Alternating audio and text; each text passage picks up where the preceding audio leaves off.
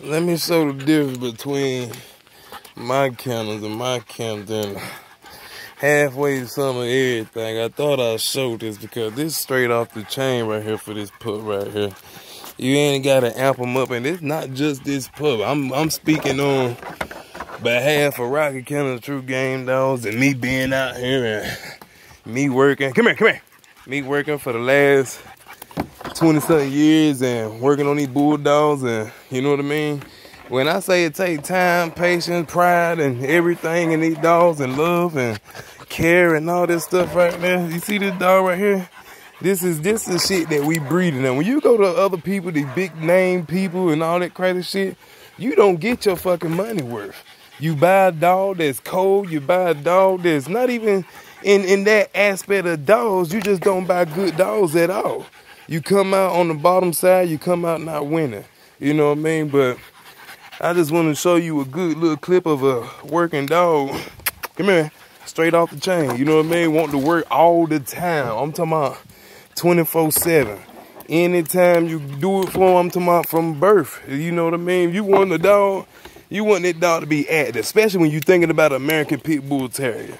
You see what I'm saying? You want that dog to be active. You want that dog to be everything that you wanted the dog to be. You see what I'm saying? So when people will be online and all that shit talking about, oh, backyard breeders and all that shit, man, you got to think about it. That's where everybody started at. You know what I mean? Before I got all these dogs out here and everything like that, yeah, my grandfather raised pit bull. We had a kennel over 65 dogs. But at the end of the day, that wasn't my shit. That was my grandfather's shit. When my grandfather passed, like I said, most of these dogs got away from us. You know what I mean? We don't know what the fuck happened to half of them, shit like that. Some of them was able to keep it safe and things like that. But you know what I mean? But as far as anything else, I had to start somewhere. I had to grow up and get my own shit. You see what I'm saying? Do my own motherfucking thing. But this right here is what not and I'm talking about per se of high drive dogs. You know what I mean? When you want to get your money worth, you going for a high drive dog. You see what I'm saying? Now I got this little rope right here set up on the wall right here, and it's non-stop. You know what I mean? The focus non-stop. You know what I mean? When you got a dog that young, look at intense, still focus on it. Ready to go. You know what I mean? Ready to go. Still focus on him. Take him at a distance. He's still ready to go. Look at that. Get a boy. Look, he ready to go. Get a boy. Watch your boy. Watch your boy. Watch your boy. Get a boy. Look. Ready to go. You see what I'm saying? Ready to go. He want the damn thing. He want to do it. You see what I'm saying? So before y'all guys be rooting for these big name kennels and all that stuff, and at the end of the day, don't get your money worth. This is what we breeding in Rocky Kennel True Game Dogs. And I mean, it's all my pups. Everything that I breed. So, yeah. This right here, Rocky Kennel's Luke Kane Jr.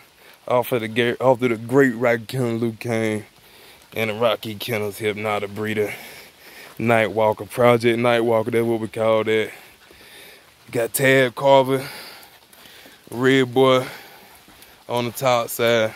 And on the bottom side, he got some Tab, Carver, Chavo type shit there at the bottom. Nice blend. But yeah, Rocky Kennel True Game Dog. Luke Kane Jr. Look, got that hold on that side. Got that mouth open on that side. We catch a good win, baby. You understand what I'm saying? Rocky Kennels.